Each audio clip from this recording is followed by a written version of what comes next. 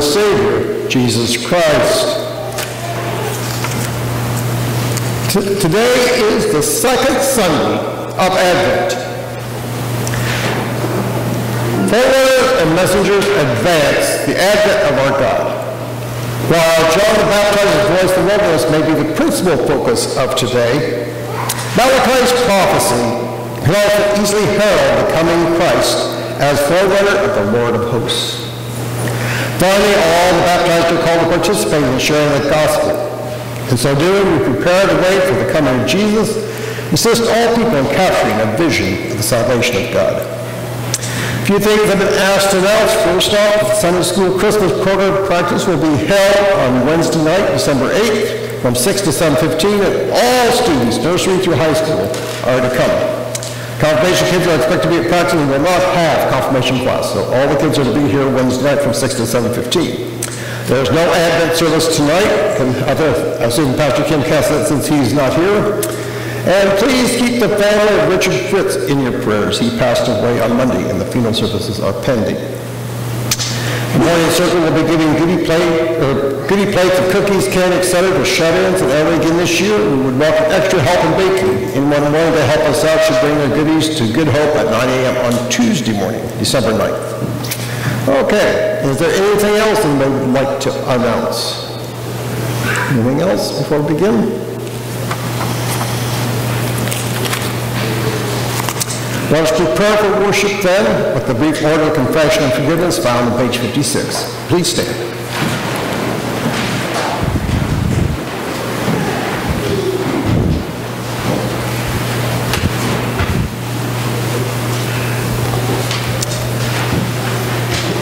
In the name of the Father, of the Son, and of the Holy Spirit. Amen. Almighty God, whom all hearts are open, all desires known, from whom no secrets are hid. Cleanse the thoughts of our hearts by the inspiration of your Holy Spirit, that we may appropriately love you and will magnify your holy name. Through Jesus Christ our Lord. Amen. If we say we have no sin, we deceive ourselves, and the truth is not in us. But if we confess our sins, God, who is faithful and just, will forgive our sins and cleanse us from all unrighteousness.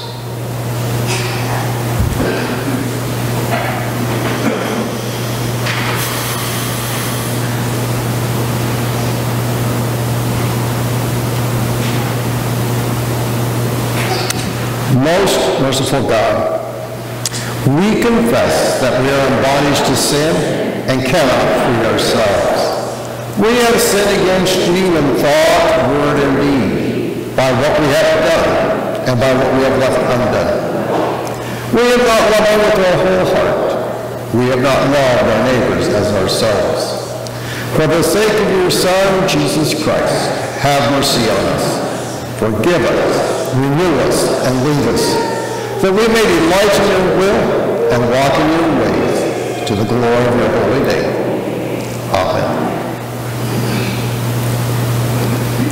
Almighty God, in his mercy, has given his Son to die for us, and for his sake forgives us all our sins. As a caller and minister of the Church of Christ by his authority, I therefore declare to you the entire forgiveness of all your sins, in the name of the Father, and of the Son, and the Holy Spirit.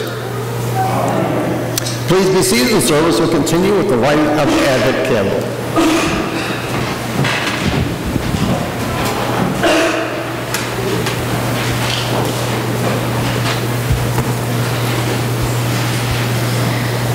Today is the second Sunday of Advent. Advent is a time of waiting. We wait for God to send divine love and light into our dark world. How does this happen?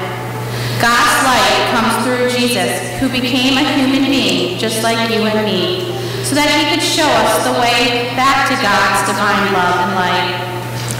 Merciful God, give us grace to heed the warnings of the prophet and forsake our sins, so that we may greet with joy the coming of Jesus Christ, our Redeemer. A reading from the prophet Malachi. I, the Lord, all-powerful, will send my messenger to prepare the way for me. Then suddenly the Lord, who you are looking for, will appear in his The messenger you desire is coming with my promise, and he is on his way. We continue to wait for the coming of Jesus. Last Sunday, we began in the dark, then lit one candle. Today, on the second Sunday of Advent, we light 2 candles. Every week in Advent, we light another candle. Each candle that we light reminds us that the light of the world will soon come to us in the human form of baby Jesus. The way of the Lord is being prepared in our hearts. May every valley be filled, every mountain and hill be made low. May the crooked paths be made straight, and the rough ways smooth. When our Lord comes, may all of us then see the salvation of God. Amen. Please stand, let us join in singing of our gathering hymn number 26, Prepare the Royal Highway.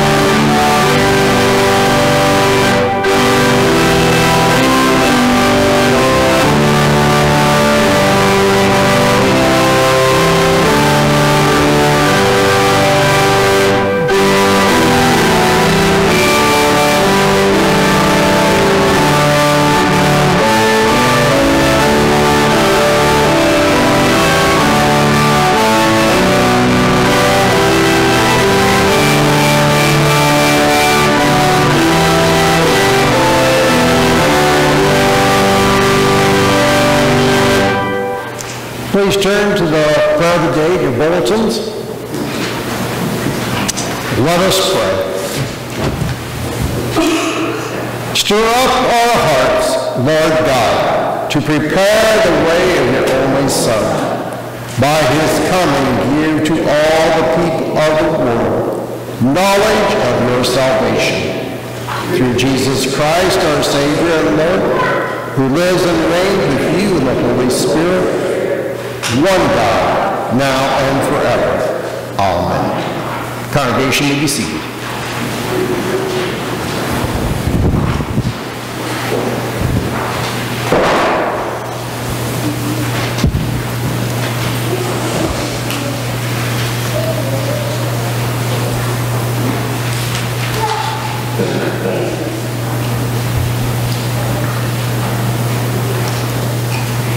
The first reading on the second Sunday of Advent is taken from Malachi 3, beginning with the first verse. God announces a covenant with Israel, a messenger like Malachi. His name means my messenger. Will prepare the way of the coming of the Lord by purifying and refining God's people as silver and gold are refined. See, I am sending my messenger to prepare the way before me, and the Lord whom you seek will suddenly come to his temple. The messenger of the covenant in whom you delight indeed is coming, says the Lord of hosts. But who can endure the day of his coming, and who can stand when he appears? For he is like a refiner's fire and like fuller's soap. He will sit as a refiner and purifier of silver, and he will purify the descendants of Levi and refine them like gold and silver, until they present offerings to the Lord in righteousness. Then the offering of Judah and Jerusalem will be pleasing to the Lord as in the days of old and as in former years. Here is the first reading. The psalm is Psalm Luke 1, beginning at the 68th verse. The congregation will respond with the dark and portion. Blessed be the Lord God of Israel, for he has looked favorably on his people and redeemed them. He has raised up a mighty Savior for us in the house of his servant David. And he spoke through the mouth of his holy prophets from the old, that we would be saved from our enemies and from the hand of all who hate us. Thus he has shown the mercy promised to our ancestors, and has remembered his holy covenant, the oath that he swore to our ancestor Abraham, to grant us that we bring rescue from the hands of our enemies, might serve him without fear, in holiness and righteousness, before him all our days. And your child will be called the prophet of the Most High. For you will go before the Lord for his ways, to give knowledge of salvation to his people, by the forgiveness of their sins. By the tender mercy of our God, the dawn from on high will break upon us, to give light to those who sit in darkness and in the shadow of death, to guide our feet into the way of peace. The second reading is taken from Philippians 1, beginning with the 3rd verse. The Apostle Paul was the pastor of many new churches. He writes in his letter about his joy to be a partnership with the Christians of Philippi. Listen to how tender-hearted Paul, sometimes a stern preacher, is with his friends as he encourages them to grow in love and knowledge. I thank my God every time I remember you, constantly praying with joy in every one of my prayers for all of you, because of your sharing in the gospel from the first day until now. I am confident of this, that the one who began a good work among you will bring you to completion by the day of Jesus Christ. It is right for me to think this way about all of you, because you hold me in your heart, for all of you share in God's grace with me, both in my imprisonment and in my defense of confirmation of the gospel. For God is my witness, how I long for all of you with the passion of Jesus Christ. And this is my prayer, that your love may overflow more and more with knowledge and full insight to help you determine what is best, so that in the day of Jesus Christ you may be pure and blameless, having produced the harvest and righteousness that comes through Jesus Christ for the glory and praise of God. Here ends the second reading.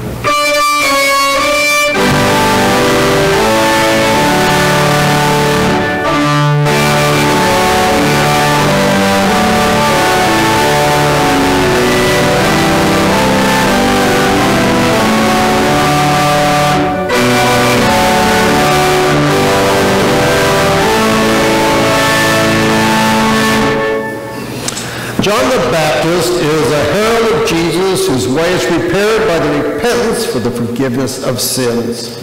As we hear the careful record of human leaders, we sense the spectrum of political and religious authority that will be challenged by this coming Lord.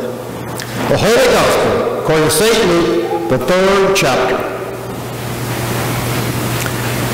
In the 15th year of the Emperor Tiberius, when Pontius Pilate was governor of Judea, and Herod was ruler of Galilee, and his brother Philip, ruler of the region of Iturea and Trachonitis, and Lysanias, ruler of Abilene, during the high priesthood of Annas and Caiaphas, the word of God came to John, son of Zechariah, in the wilderness. He went into all the region around the Jordan, proclaiming a baptism of repentance for the forgiveness of sins. As it is written in the book of the words of the prophet Isaiah, the voice of one crying out in the wilderness, prepare the way of the Lord, make his path straight. Every valley shall be filled, and every mountain hill shall be made low, and the crooked shall be made straight, and the rough ways made smooth. And all flesh shall see the salvation of God, the gospel of the Lord. Karen, you may be seated.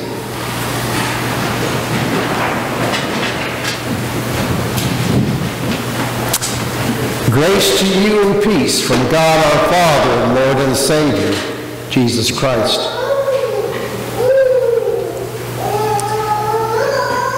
Jesus is present here with us. I sincerely doubt any of you would argue with me about that, or you won't be here. Jesus is present here in this room with us. Where two or more gathered in his name, he promises to be with them. I think all of us here would agree with that. We also believe that when we leave here, going to our lives, out into our lives, that he will also be with us. He'll go with us. All of our lives we've heard that promise in those last words of Matthew. And lo, I'm with you always to the close of the age. In our heads, we know that Christ is with us. Or again, we wouldn't be here worshiping. And we also believe that when we come forward and receive the sacrament, the bread and the wine, that in a very special way we take Jesus into us.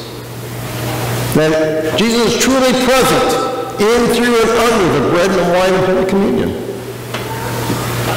This is my body, and this is my blood. We confess that. And every time you say amen to that, you're saying, yes, I believe that. Christ is present here today, wherever we go, even within us, Christ is with us.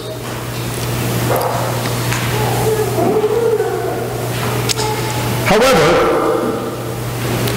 no matter how loudly we confess it, how often we confess it, no matter how strongly we believe it up here,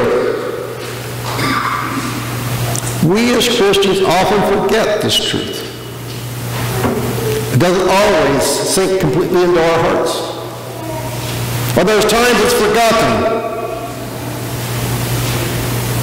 Just think of some of the places and things that you've done in your life. But you have done them if you truly believe that Christ is present with you.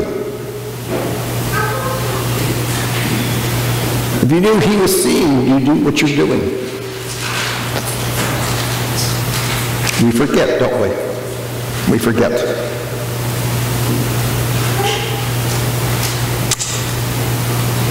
Advent is the time to remember. Advent is a time to remember that Christ came into the world 2,000 years ago. It's time to remember that Christ will be coming again at the end of the age. Last week's lessons talked about that, focused on that.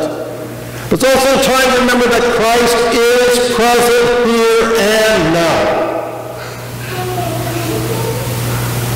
He is our companion who walks beside us. It is Christ's Spirit that dwells within us.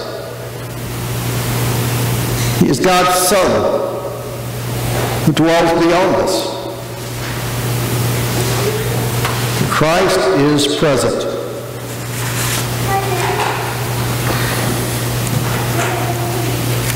That's one of the things that the Advent season is all about. Christ is present here and now. Now, we got John the Baptist today. What John had to do with this presence of Christ in the world today? Well, John is a very interesting character, to say the least. An oddball. Somebody kind of a fanatic, probably. People thought him a fanatic when he lived. He lived out in the wilderness, out in the desert. Matthew tells us that he wore camel's hair clothing, which was scratchy, itchy, had a leather belt around his waist, and he ate locusts and wild honey. I know in children's sermon I used a number of times, I would buy dried grasshoppers. You'd be surprised how the kids would try them on the Sunday when we talked about the locusts and the wild honey. But those details are important because they tell us who John the Baptist is, who he was for the people in Jesus' day. The last verses of the prophet Malachi in the Old Testament, the very last verses of the Old Testament, proclaim this prophecy. Lo, I will send the prophet Elijah before the great and terrible day of the Lord comes.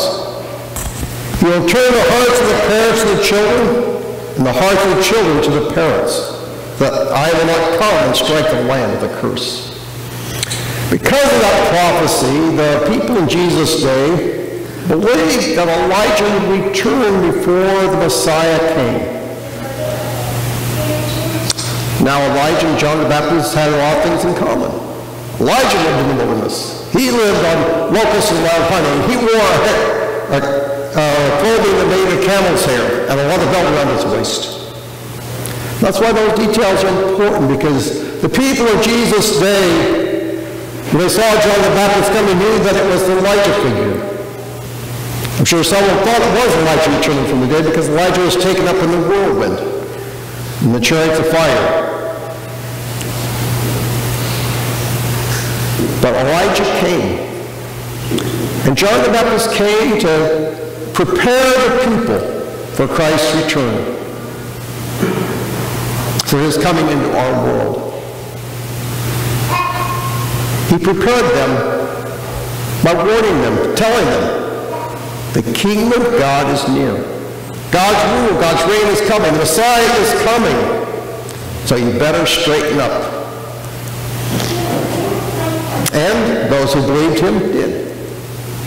He had a baptism, a water baptism that was a sign that they were willing to change their ways, which is what repentance is all about. Just turn around and head the other direction. That's what repent means.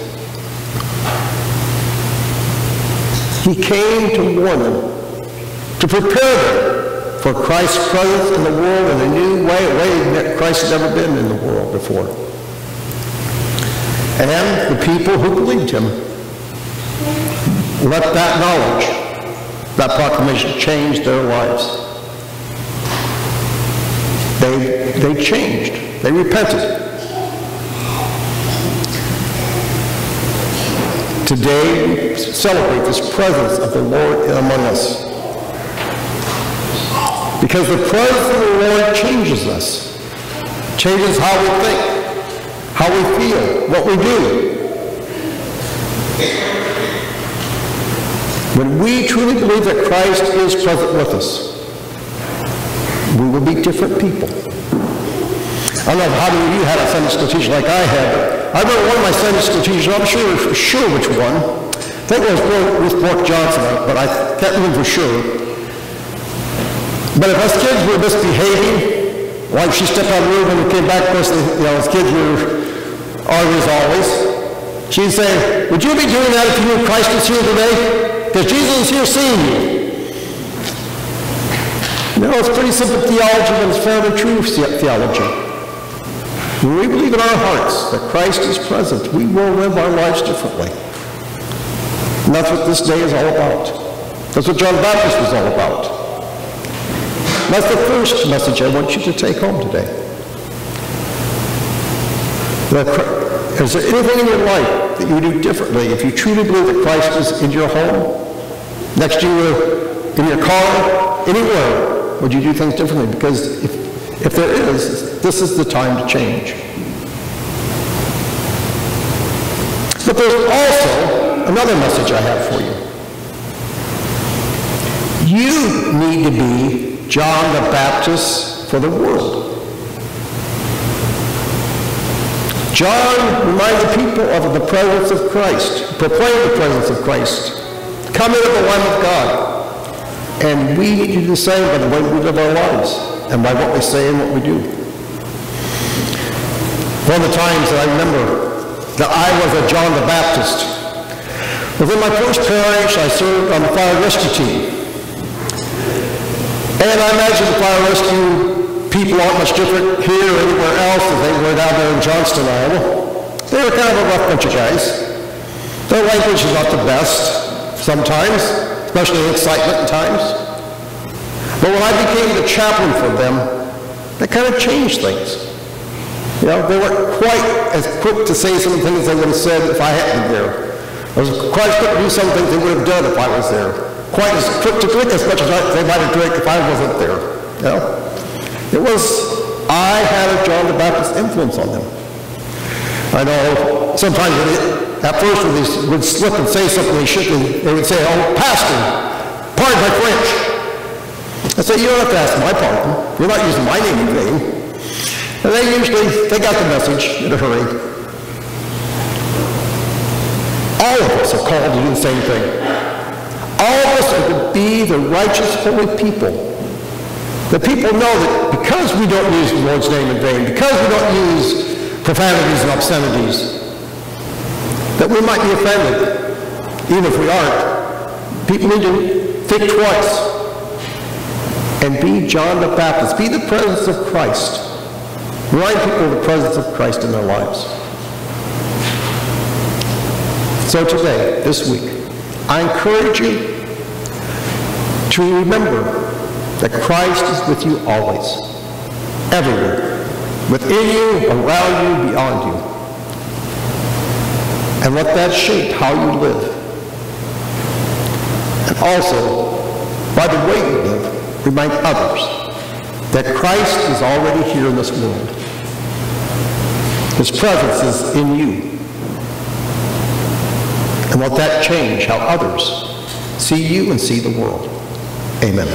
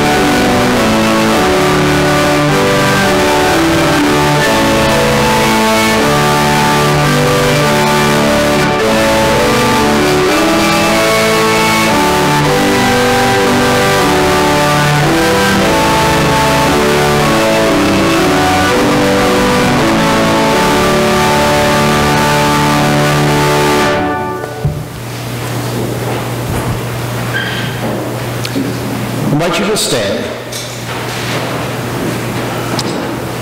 Living together in the trust and hope, let us confess our faith. I believe in God the Father Almighty, creator of heaven and earth. I believe in Jesus Christ, his only Son, our Lord. He was conceived by the power of the Holy Spirit and born of the Virgin Mary. He suffered under Pontius Pilate. He was crucified, died, and was buried. He descended into hell. On the third day he rose again. He ascended into heaven, and is seated at the right hand of the Father. He will come again to judge the living and the dead. I believe in the Holy Spirit, the Holy Catholic Church, communion of saints, forgiveness of sins, the resurrection of the body, and the life everlasting. Amen. You may be seated while we receive the offering.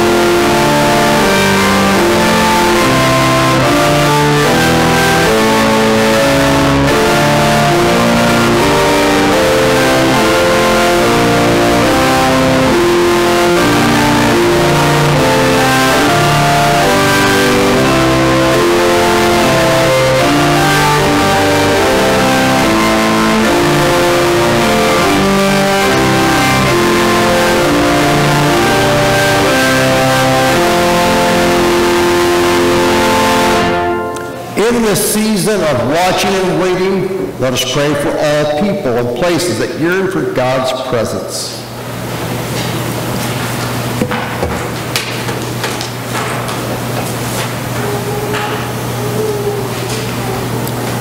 You send messengers into the world, proclaim the day of your coming. Make our bishops, pastors, deacons, and lay preachers confident in their preaching, that their words and our lives witness to your grace. Hear us, O God. Your mercy is great. Send out your Spirit to all living creatures that are in danger. Provide them with shelter and care and bring us into the right relationship with the earth that you create and call good. Hear us, O God. Send leaders to our nations, cities, schools, businesses to work on behalf of those who have lost parents, spouses, loved ones, immigrants, imprisoned, those living in poverty, and all who are oppressed. Make them bold in their commitments to justice and reconciliation. Hear us, O God. Send your servants to care for those who suffer. Use our ministries and our lives to reach out with compassion to those who are hungry, oppressed, lonely, or ill. pray especially today for all in the nursing home, and we pray for Pastor Kim and Bess at this time of grief, and give them safe travels home. Grant them healing and wholeness. Hear us, O God. Send prophets to speak difficult truths, even when they are poorly received. Better those who ask hard questions and challenge accepted ways. Instill in youth and elders alike a passion for pointing to Jesus in all things. Hear us, O God. We remember your saints, both those publicly celebrated and those who are humbly remembered. Confident that your work will be completed, we live in faith until the day of your coming. Hear us, O God. God of new life, you come among us in the places we least expect. Receive these prayers and those of our hearts, in the name of Jesus. Amen. Lord, remember us in your kingdom and teach us to pray. Our Father, who art in heaven, hallowed be thy name. Thy kingdom come, thy will be done, on earth as it is in heaven. Give us this day our daily bread, and forgive us our trespasses, as we forgive those who trespass against us. And lead us not into temptation, but deliver us from evil. For thine is the kingdom, and the power, and the glory, forever and ever. Amen. The Lord bless you and keep you. Lord, make his face shine on you, be gracious to you, look upon you with favor, and give you peace. In the name of the Father, and the Son, and the Holy Spirit.